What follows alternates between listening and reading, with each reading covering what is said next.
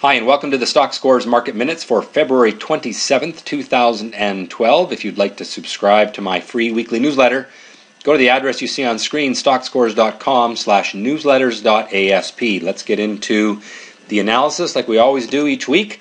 This week's topic is no news is good news. The market tends to price in economic change about 6 months before it shows up in economic numbers. And that means if you wait to hear about the news, you are usually too late. It is better to watch market activity to tell you what is coming in the news for the future. Now here's a good example. Today the market was propped up by pretty good earnings from the home builders, or good news out of the home builders anyway. Some economic numbers from that sector were positive.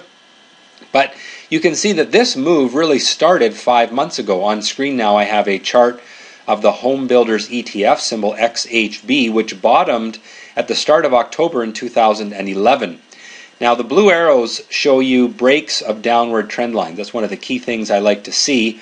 The one on the left is a break of the first steep downward trend line. The second one is probably a more reliable break because not only did it break a longer term downward trend line, but it also was breaking from a rising bottom.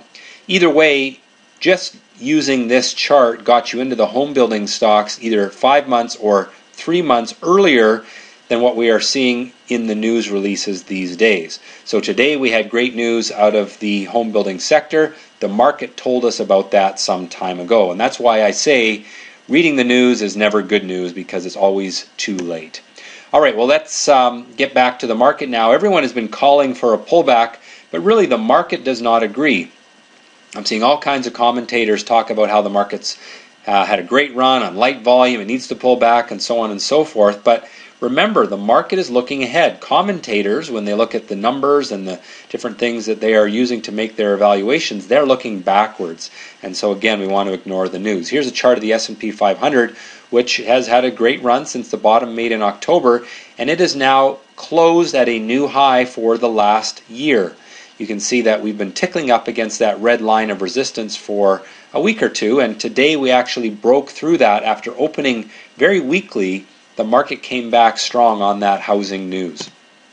The Toronto Stock Exchange is also breaking through some resistance. It hasn't performed as well as the U.S. market, but with a declining U.S. dollar, this market should do well, given that commodity stocks typically rise in a declining U.S. dollar environment. Here you can see a chart of the U.S. dollar. I use the ETF UUP, and I've shown here on the chart the falling tops from left to right, January and February. Those falling tops are a sign of pessimism. Now we are at support, very short-term support on the U.S. dollar. I think we could see a little bit of a bounce here in the next few days, and that may see some profit taking in silver, gold, energy, those sorts of sectors, but ultimately it looks to me like the U.S. dollar is lower in the weeks to come. The fear index, the VIX, is remaining in that downward trend. It had a little pop this morning on some worry out of Europe, but again, the market sort of shrugged that off, and the VIX declined for most of the day from the open. Gold is in an upward trend over the last 2 months. It has also broken its 6-month downward trend, and really showing some optimism because of those rising bottoms, and showing that the long-term upward trend line, which I've drawn here over the last year, it remains in place.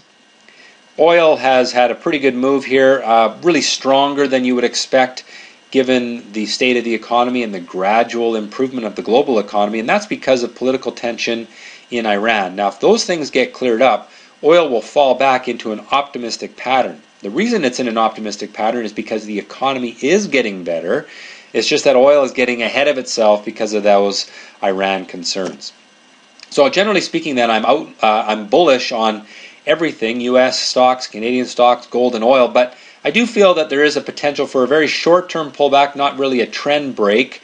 But asset prices are in uptrends, and so we don't want to be chasing the high flyers. We don't want to chase the stocks that have gone up for some time already. What we want to do is find those stocks that are just starting new upward trends, and there's plenty of those around still, and that's where we want to place our bets these days. We'll have a great week in the market, and trade well.